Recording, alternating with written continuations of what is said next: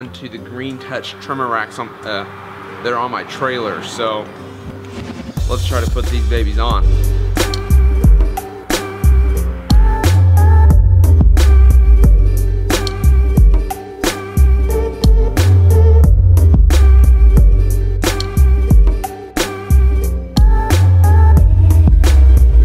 B&B Lawn Care, making this world beautiful, one stripe at a time.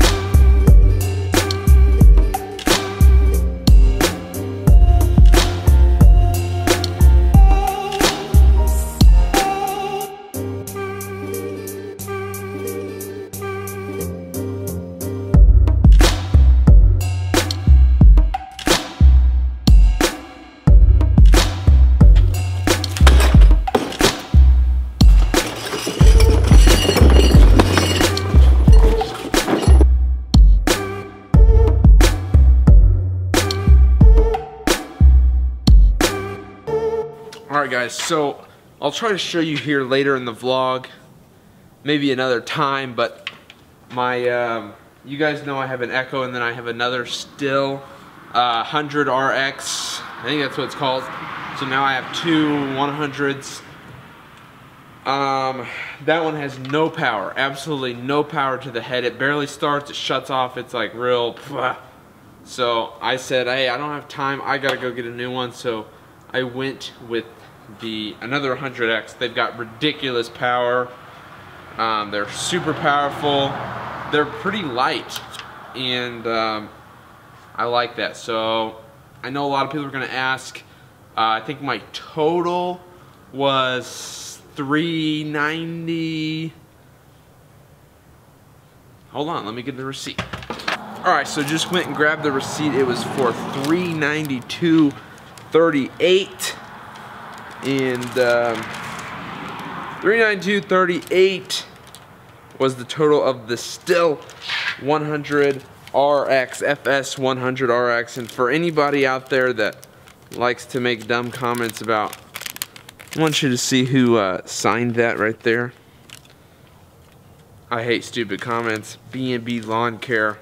Just for your information about who buys equipment. Alright, so 100 RX, I gotta install these green touch. Let me show you. These are what go onto the trimmer and hold it onto the green touch trimmer racks on, that are on my trailer. So let's try to put these babies on. So I'm hoping you guys will have a good view at this. So this is what goes up front. So I can put this here in my pocket, and we need a bigger one.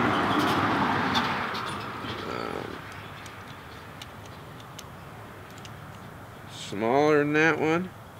Dude, that's why I love this tool right here. It's a good little tool. No, it's not a professional thing, but I ain't a professional tool man. Whatever you want to call it, mechanic. I'm just a dude, man. I'm just a dude. Alright, so let's get this off. It's great to have in your truck, though. You don't have to carry a bunch of stuff. It's all in one piece. But I know I'll find somebody on here that'll hate on it. But alright, let's get this thing off. Let's see here. Golly, it's cold, dude. It's probably, I think tomorrow at 11 or 12, it's supposed to be 35 degrees out. If that doesn't say winter, I don't know what does. Alright, let's get this thing on here and installed.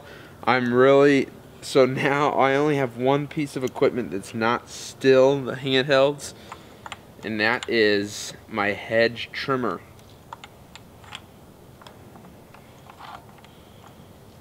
Alright, I gotta stop being lazy at this little nut here. I gotta get this off the bolt. Alright, so you attach that like this. Is that on? Yeah, does it go on top? I think it goes on top. It doesn't matter, I can move it around. Alright, we'll tighten it up like this. Guys, I suck. My hands get really cold in the wintertime. Or just when it gets cold. My hands are the first thing to get really cold and irritate me. So like I was wearing gloves mowing yesterday, today, and golly, I hate it. They get real dry and real freaking cold. But let's see here. Let's get this on. And then once I get them on,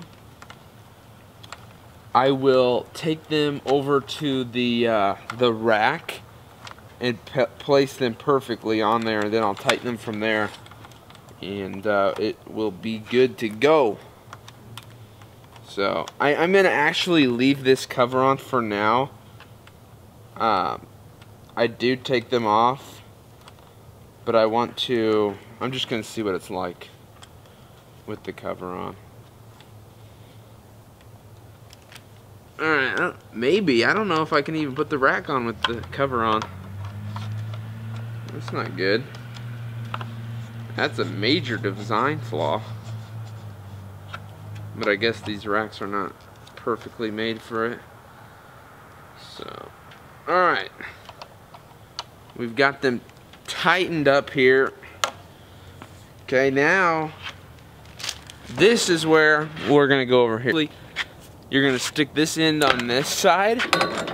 I know you guys can't see that, I apologize. So it looks like because of this, I'm either gonna have to move this down, which I will do since I've already tightened that side. So basically, if you can't see, this is for the shoulder strap, and I honestly don't think I even got a shoulder strap with this. It doesn't matter because I ain't gonna use it, but that's fine. We're gonna move that up here, and we just added another echo to the I call it the rest in peace wall, the wall of trimmers that I have that are dead and gone. I think that echo lasted me 1 year. I think yeah, not very long, man. I don't know what you mean by I want a rest in peace wall to all trimmers that I have that are dead. Alright, well that was Siri. Alright, let's see here. Bunch of Instagram comments. You guys don't want to hear about that. Let's get this thing on here. I know this is gonna be a long unedited video, but I'm cold out here, man. You're gonna have to suffer with me.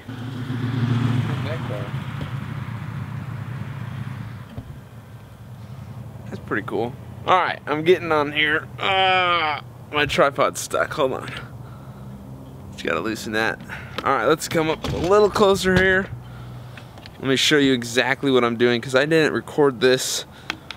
We bolted these things on here one night at 10 o'clock or something. But here we are. So let's get this on here.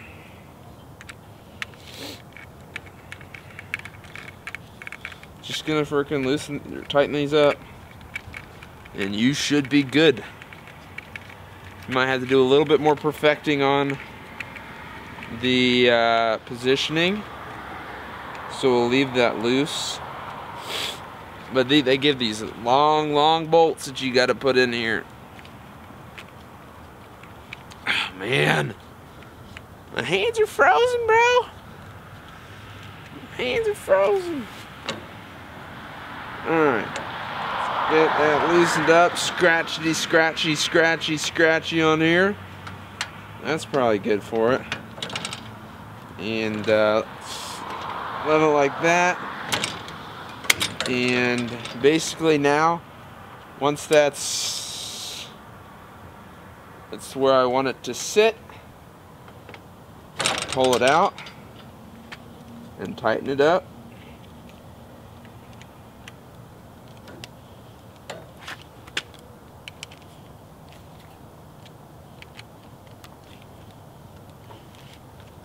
And you're gonna want to try not to do that. I don't know if you could see that. Hold on. Make all those scratches, but it's got to be customized somehow, I guess. But there you are. That's how I put that on there. Not perfect. I'll adjust it if I find a problem with it. But that's it, dude. It's cold. I'm going inside. B&B Lawn Care, making this world beautiful, one stripe at a time.